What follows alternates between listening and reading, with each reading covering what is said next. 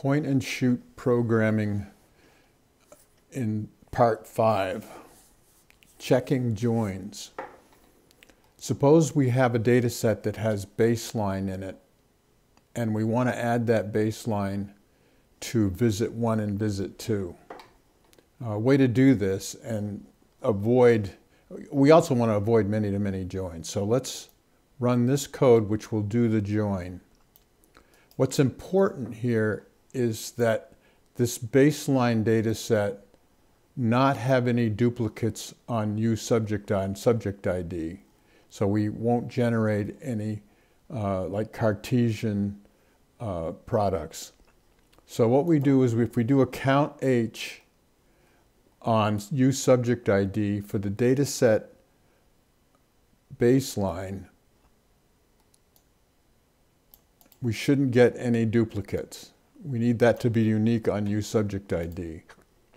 So let's highlight baseline and let's run this code, this command macro, and let's paste it down here to see that we have uniqueness.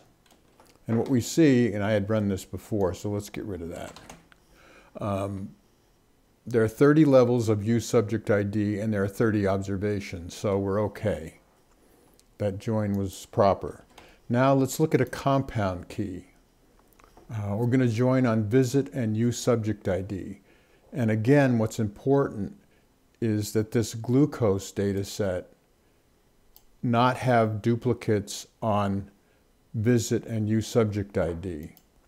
So we're going to do a join very similar to the previous join, except we're going to join on subject ID and visit. So let's run this code. And now let's look at the glucose. The key data set is the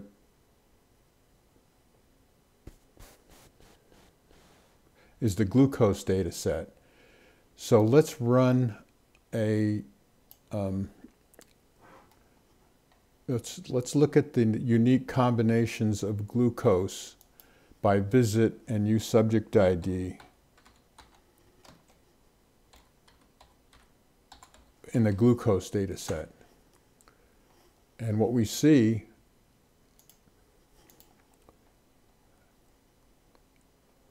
and I've already run it, but let me paste what we just ran to make sure that I'm doing it right. Oops. The glucose. I must have mistyped something. So let's highlight. Oh, I may have highlighted from glucose. Okay. UNQHVISIT. I must have mistyped something. So let's see what we get now. There we go. What's important here is that the number of unique subjects in each visit be the same. So the subjects are unique within visit. So the join should be okay.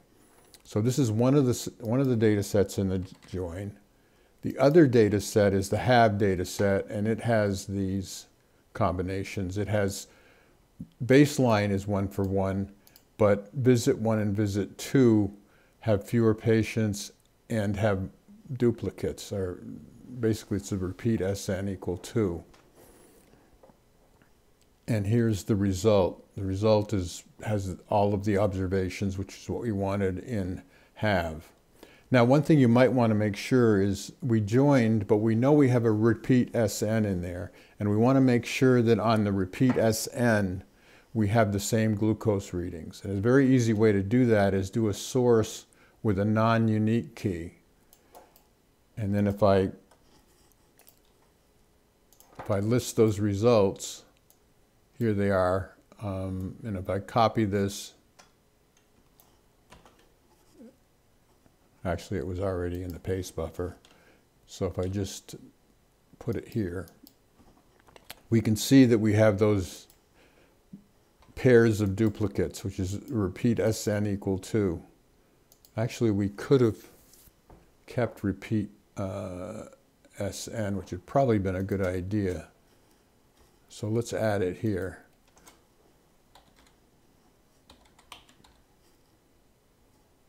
See what happens.